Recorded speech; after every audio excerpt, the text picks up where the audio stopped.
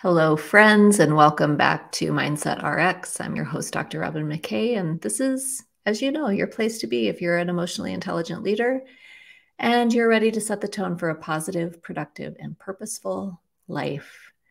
And today is May 24th, 2022. This is the last episode of Mindset RX for LinkedIn Live and our sister podcast, Mindset RX, wherever you find podcasts. We are going on hiatus for the summer. We will be back in August. I think it's August 24th. It's like almost exactly 3 months from right now. So yay, celebrating that we've made it through 5 months of 2022, getting ready for the summer holidays in the Northern Hemisphere anyway. And I was talking to a couple of my private clients recently about what their summer plans are. And they asked me, they specifically asked, how do you prepare for the summer? I think that it's really important to answer that question because when we were in school, I want you to think about that for yourself. When you're in school, school gets out, and then there's a summer vacation. You can do whatever you want. You can sleep late if you want to. You can go out to the lake with friends. You can stay out later. You can watch movies. You can do all of these things. There's this feeling of freedom when you're a kid anyway. For not everybody, but for a lot of people would describe summers like that. And then we grow up and go to work and take on adult responsibilities. And suddenly summer is just another season. You're still working. You're still doing all the things. And yet there's still kind of the calling in your heart to do something different, to make it special. Recently, as I was preparing for my own summer, I was thinking about one of my favorite summers, which was in the summer of, it was between the end of my PhD and the beginning of my postdoc. I had sold my house in Kansas, and I was staying with my mentor from grad school, Barb, who she and I co-authored Smart Girls in the 21st Century, staying on her farm for 5 months between the time I was finishing my PhD and going on my postdoc. And those 5 months were just so precious to me for a lot of different reasons. But the months that really stay really close in my memory are the summer months. We called it that summer feeling. And there's a song, I forget who the author is on that, or the singer is on that song. It's called That Summer Feeling. You can go to YouTube, Jonathan Summerfield or something. Anyway, if you want to hear that summer feeling, it's a song from probably the 1960s. And it just is this really sweet acoustic guitar, sweet voice. And it tells a story about the summer feeling. And that was our anthem that summer feeling. And we'd sit out on the porch and listen to the crickets and hear the owls and the coyotes and drink wine and think about things that we wanted to do and talk about ideas and imagine what's possible in the future. And then we would go to bed and wake up in the morning and do our chores and do our writing or whatever work we had. And then we would do the same thing that evening. So our days were really segmented into the mornings to work, because we still had to work. I was still doing my internship, and she was at the university. So we still had stuff going on during the day. It wasn't like it wasn't like a vacation. But toward the end of every day, there was just, you could feel a palpable shift in the consciousness on the farm where we stayed. And it went from work to that summer feeling. So I want to share that with you because that is something that I just keep really close in my heart when I think about summer. And I think it's really important now as the world is emerging from the pandemic. And while we know that there are still going to be challenges and uncertainties and so on that are going on in our lives and in the world, I really want us as emotionally intelligent, intuitive, smart leaders to set a tone here for this next season of our lives. I think it's become even more important now than ever before to do so, rather than waiting, reacting, waiting for someone else to tell us what to do, to actually set the tone and be very intentional on what you want to do with your summer, how you want to be in your summer. Because the last thing I think any of us want at this point, from an existential perspective, from a purpose perspective, from just a human perspective, is to lose time. We don't want to lose any more time. There's no time to waste. And so in this time that we have this summer, I want us to really start thinking about right now, how do I want to feel by the end of the summer? What's that summer feeling that I want to cultivate, that I want to bask in over the course of the next 3 months? So that's one of the things that I do as I'm preparing for my own summer. I'm thinking about the clients I'll be working with. I'm thinking about the time we're going to be spending away from home. It gets really hot here in the valley in Phoenix. So we spend some time away, working and living and playing, but just away from the heat. And I just don't want to get lost in the minutia of it. And I don't want to get lost in the daily stressors. I want to savor this time. I want to create another version of that summer feeling, only this time, all these years later. And I think that it's important to, right now, as you're listening to this podcast today, or whenever you're listening to it, to just take a little bit of time and reflect on your favorite summer up to this point. When was it? What was going on? How old were you? What were the things that you remembered the most about it?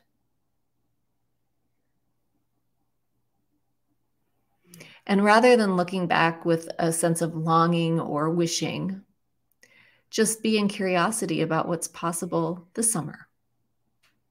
How do you want to spend this summer?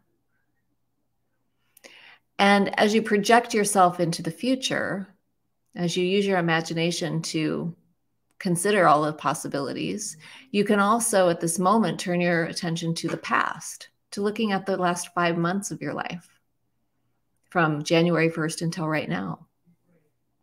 And kind of ask the same thing. How did I in January want to spend my year? I have a wall calendar just right. It's in the line of my eye right now as I'm looking off screen. And on top of that, at the beginning of the year, I wrote this word expand. I want to feel expansive this year. And it's not to assess, right, how well I did, or to judge how well I did or didn't do with expansion. Although I would say I'd give myself probably a B+ for expansion, which is fine. It's just fine. There's more that I can do to expand, but it kind of made me wonder if I need to reassess that, if there's something that I need to do differently for the next season of our year between May and the end of August. I don't know. I'm going to have to sort that through too as I head into the summer holidays. But we can look at this year as a kind of a reawakening, kind of coming out of the pandemic. People are headed back into the office. There's still some COVID cocoon stuff going on with people. I haven't heard much about it in the last couple of weeks, but I do know even just a month ago, there was some sense of just wanting to still hunker down and keep things the way that they were. But using this time as an opportunity to shift gears, to do your work, but to do it in a kinder, gentler way for yourself. I talk a lot about recalibrating your relationship with time, work, and money. And I continue to think that that is a key to actualizing your potential, a key to tapping into the level of influence that you want to have in your work, in your life, and so on. I really do think that. But what I would say about all of those three things, time, money, and work, is that it's not going to come from the intellect. The shift is not going to come from thinking about it. It's going to come from doing something differently. It's going to come from your intuition. It's going to come from engaging in life in a new way, taking yourself off of autopilot, doing kind of a pattern interrupt with your life. I think I started my summer this morning, actually. I know I did. It wasn't quite intentional, but as I'm looking back, I'm like, I actually did do a couple of things differently this morning. Usually I'm up about 7:15. I get Cooper, our golden doodle, out of his crate. I get dressed. I say hello to him. I say hello to my husband. I pour a cup of coffee. I take Cooper for a walk. And this morning, nothing wrong with that routine. Then I head to work after that. There's nothing wrong with that routine, but it's a routine. And in order to do a pattern interrupt for myself on my routines, this morning I woke up earlier. I woke up about 6:45, and rather than sometimes I just lay there and snooze and kind of just enjoy savoring the vestiges of my sleep from the night before. But this morning I actually got up, I said my prayers, I did my meditations, did some stretching before I got Cooper out of his crate.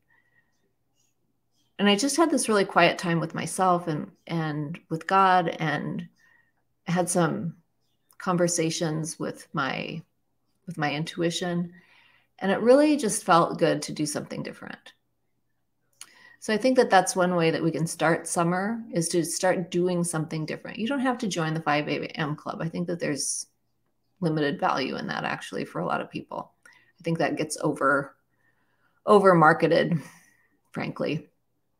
But even if you just shift and get up 5 minutes early or 10 minutes early and do something different than you normally would. If you normally get out of bed with the right foot, maybe get out of bed with your left foot first.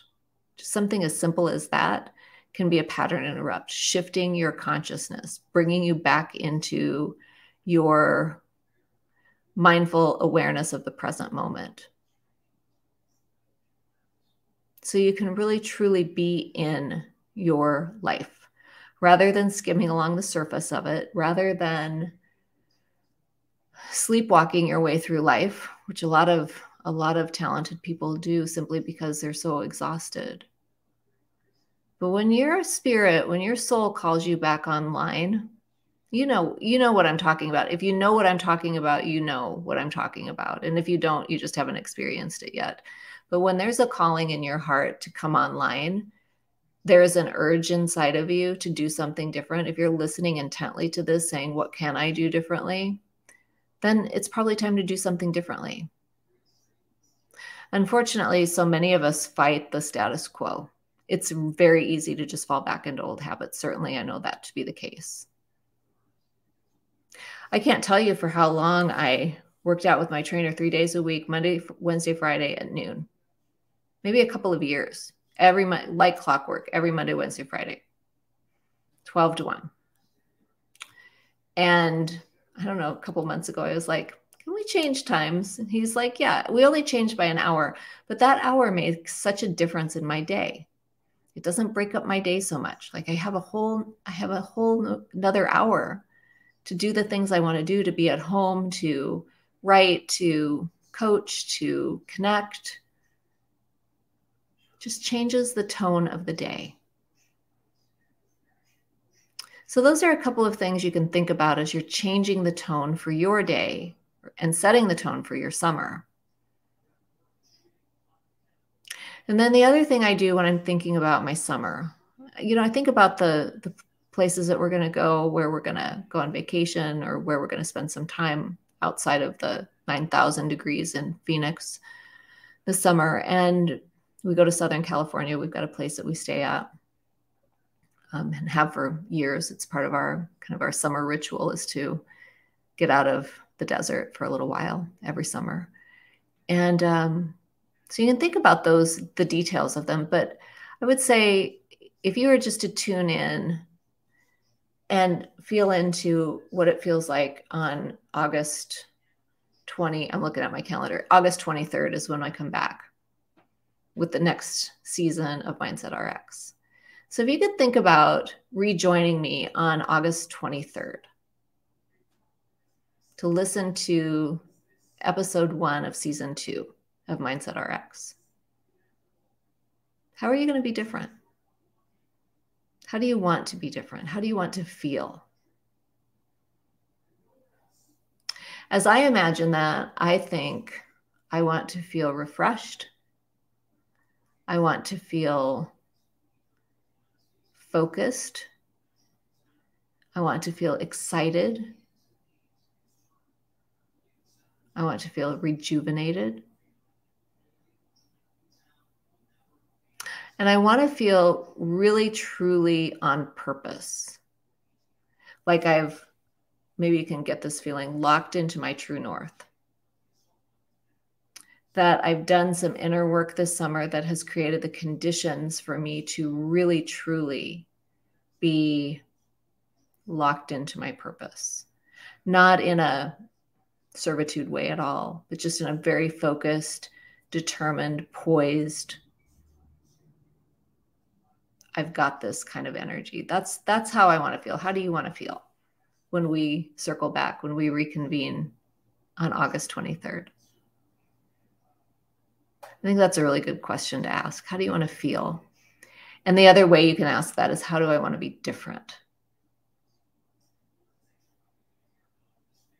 So maybe you don't want to feel so crunchy or so stressed. Maybe you're starting a summer exercise program or a clean eating program. Maybe you've decided to shift your diet from meat to pescatarian, from carnivore to pescatarian. I don't know. I did that a couple of years ago. How do you want to be different? And then another question that occurs to me that we can ask ourselves about this summer is, what do I want to learn? I believe everybody has a right to learn something new every day. And in fact, what I know about smart people is that when we don't learn something new every day, we get bored. So what do you want to practice? What's something that you want to learn every day? I have a couple things in mind for that. I always say that my French is terrible because it's terrible. And I have very little excuse at this point to allow that to be the case. I have a dear friend. She takes care of Cooper. She's a French teacher. She's from France. She offers French lessons and tutoring. So I think that's something I'll consider for the summer. What about you? What are you going to learn this summer? So what did we ask? How do I want to feel? How do I want to be different? What do I want to learn? And let's see if there's anything else I want to ask about summer.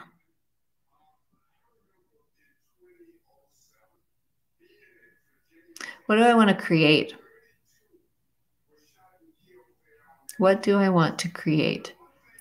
And if create doesn't work for you, you can ask, what do I want to contribute? Or what do I want to master this summer? Do I want to master my mindset? Do I want to master a new skill? What do I want to master? And then there's a couple fun ones. So I don't know if I'm totally nerdy, so just bear with me. But we all know that about me.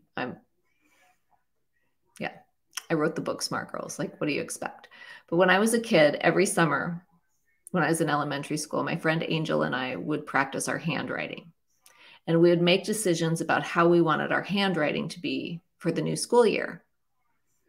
You know, how did I want to write my name?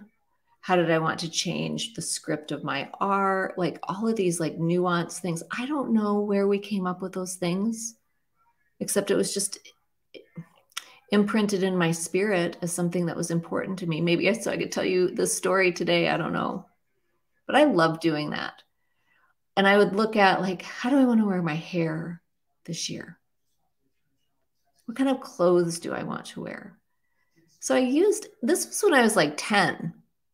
So I used the summer as kind of as an existential moment to really assess like what's going on in my life and how do I want to shift things?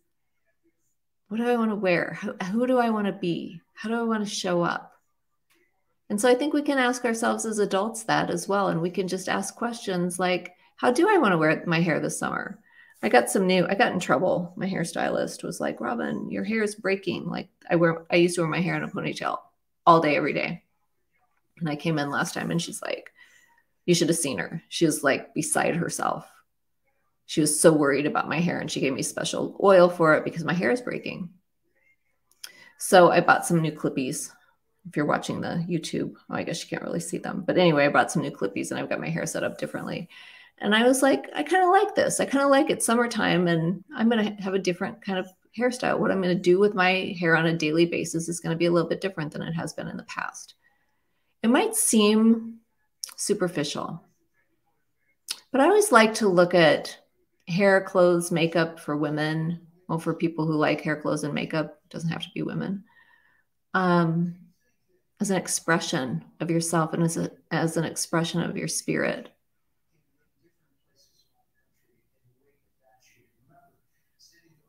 What kind of lip gloss do you want to wear? What kind of flip-flops are you going to wear this summer? I have these little cotton skirts and tank tops that I love. I got them last summer. They're going to continue to be part of my wardrobe for sure. And then maybe I can let go of some things too that are no longer really fitting with my style or fitting with who I am now. Maybe I can just let go of those. In fact, I have a whole bag of old workout clothes in my car ready to go to the Goodwill.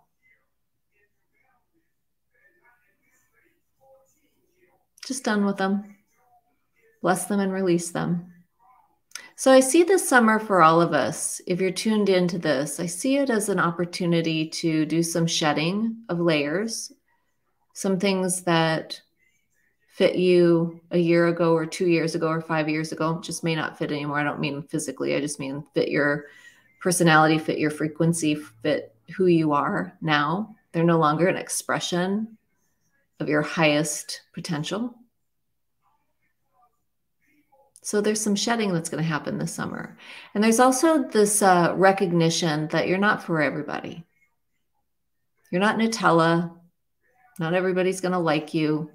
And it turns out not everybody even likes Nutella, shockingly.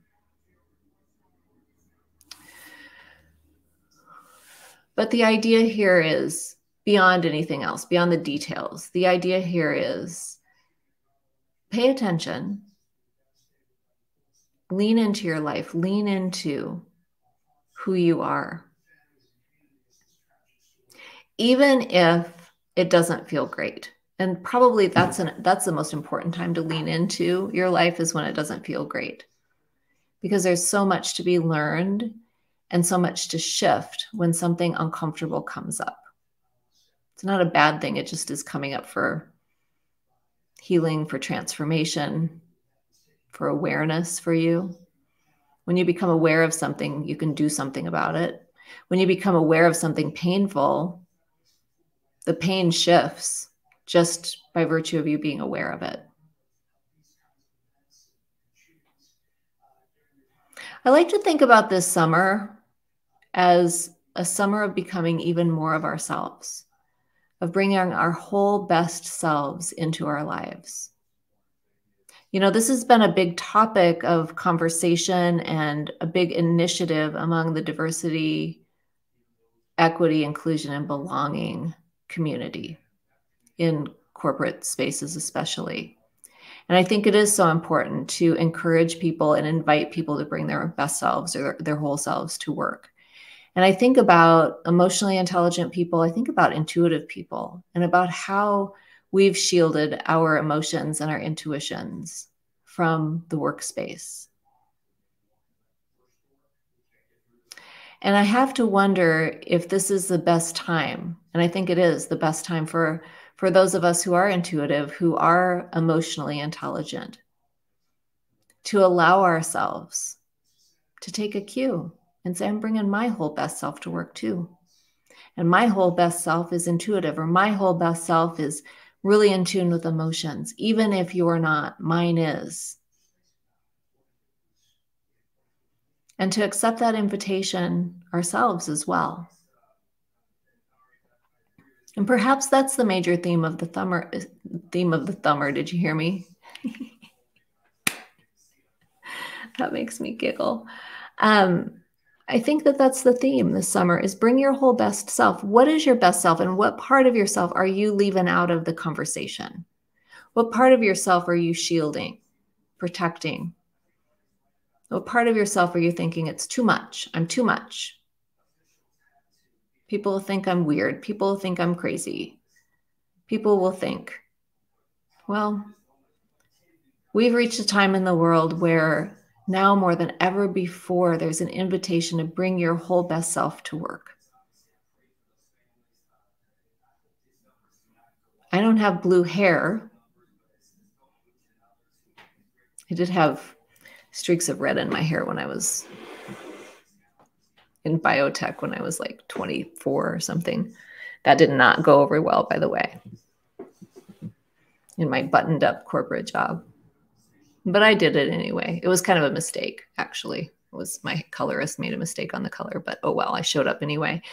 And it's a little bit beside the point, but I would say that I think we owe it to ourselves and we owe it to our communities, to the people that we're leading, to the people who are counting on us to show up as our best selves with no pressure, but just don't hide your best self anymore. And I think this could be the summer of that. The golden summer can be the summer of bringing your best self to all that you do. And that's what I'm going to promise you, my beloved community, is that I'm going to bring my best self to this podcast and to my social media and to all of the work that I do. Not leave anything out, even if it feels weird to you. I'm an intuitive smart girl. I have a background in science and corporate and in tech. I work with engineers and scientists and physicians and so on. You all know this. My secret sauce, the thing that is my best self is my intuition. That's my gift. And for a really long time in the corporate space, I felt like I had to hide that because it was too much. People weren't ready for that. People are not ready for talking about intuition yet, especially in tech. Well, I'm going to disagree with that. There may be some people who are never ready to talk about intuition in the workplace, to be honest. That's okay. There are going to be some people, many people who are not ready to talk even about emotions in the workplace. And that just tells us more about where they are with their own emotional intelligence than anything else. But my idea for this summer really is about allowing ourselves to be unbridled and unapologetic in who we are, not to come in and rattle cages and, make waves and everything, but just to bring your whole self, because that's when so many dynamic, beautiful, amazing experiences happen. That's when solutions come forward. When you bring your whole best self, even if other people choose not to, even if other people are going to think you're weird. LinkedIn, I really like LinkedIn for a lot of reasons. And because there's such a diverse perspective. There's so many different perspectives, especially on what it means to bring your best self or bring your whole self to work. And there was a Black woman who came on. It's a beautiful story. She published a post, it's been in the last week, about how she did a job interview wearing her cornrows. She had just had her hair done. And she said her whole family was so nervous for her to go into these job interviews because she was wearing her hair in a way that she felt most comfortable with. And yet it was a way that the majority culture in the past in organizations would create, would make them think that she wasn't professional or something like that. Whatever stories that they would tell her, her whole family was worried about it. She ended up getting the job. She said that the people didn't blink at her hair, whatever.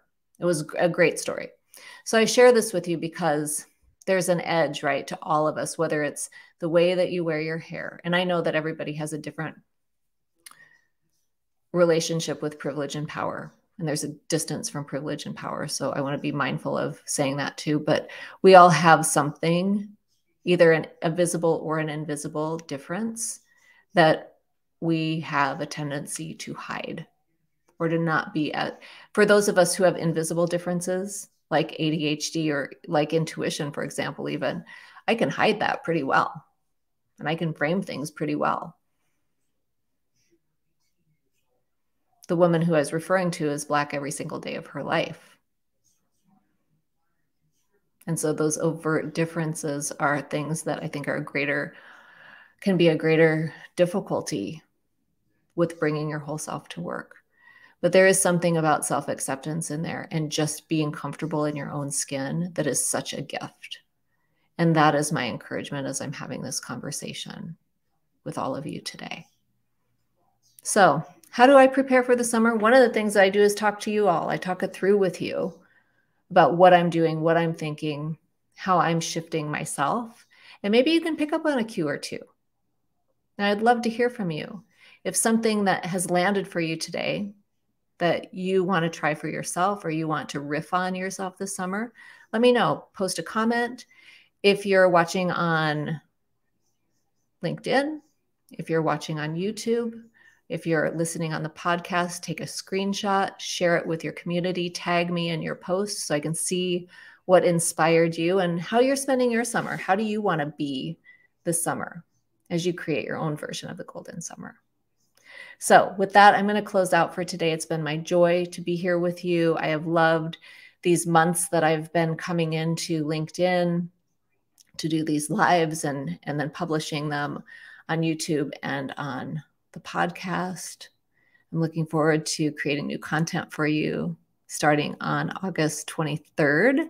So I will see you back here then. And I can't wait to continue this conversation. I think that'll be a great thread, a great arc from the beginning of summer to the end of summer. Until next time, I'm Dr. Robyn McKay, your host, and I will see you in the Actualization Zone on Facebook. If you're not a member of that, head on over there. You can type the Actualization Zone into the search bar, and that group will come right up. There are a couple of questions to answer, and we will be happy to have you join us over there for the summer. Until August, big love to everybody.